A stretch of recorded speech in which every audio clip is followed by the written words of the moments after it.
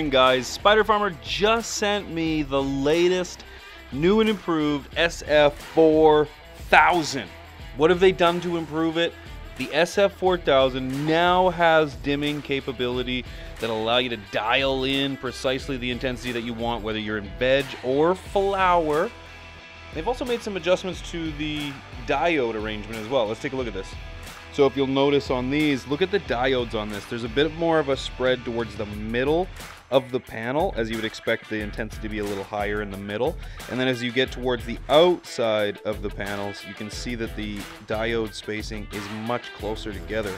And of course, that's going to increase the PPFD towards the outside perimeters of your footprint and your tent.